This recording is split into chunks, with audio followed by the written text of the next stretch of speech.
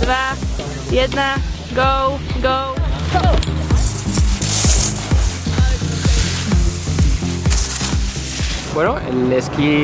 Skiing for visually impaired athletes is not a lot different to normal skiing. The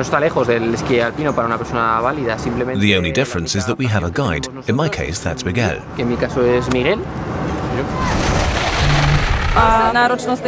And the piste used is naturally matched to the level of impairment. The jumps are limited because it's really hard for the eyes to do the jumps if they don't see.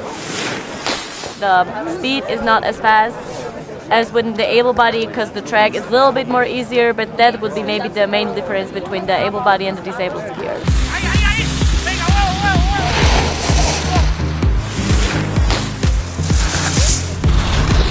In our sport, we go to different places where the snow's different, the terrain's different, so that's what makes our sport difficult. And in visually impaired, there's a B1 who is completely blind.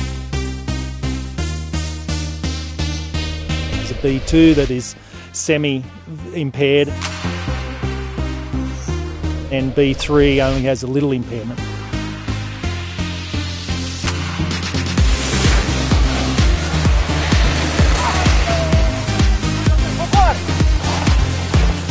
It's very important for the guide to stay in contact with the athlete. If they lose touch, the athlete loses confidence. We therefore have a wireless connection via Bluetooth. Hola, hola, hola. ¿Se oye bien? Perfecto.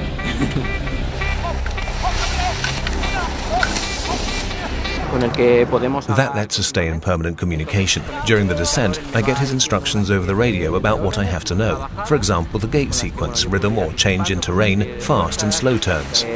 Diferencias en el terreno, zonas más rápidas, curvas más cerradas.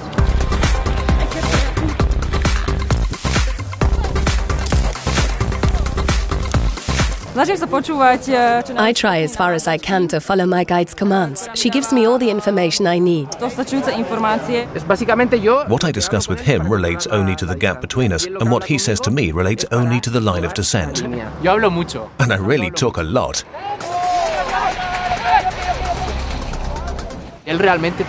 He has to trust me 100% because he has to be able to rely on everything I tell him, or it won't work.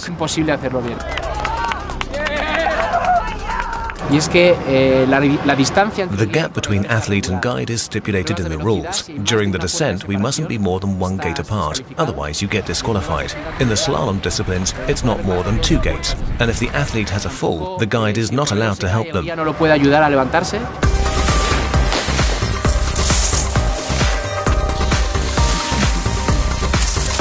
If you can imagine going down a slope, blindfolded, it's hard enough skiing when you're able-bodied, but if you're doing it either blindfolded...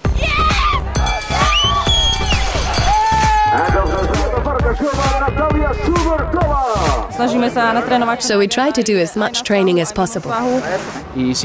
Exactly. An important competition like Sochi increases everything. More people, higher profile. You have to be even more focused. You have to mentally prepare for all of that. Otherwise, at such a big event, it can be simply overwhelming. Winner and gold medal on women visually impaired, Czechoslovakia, Henrieta and Natalia Sumertova.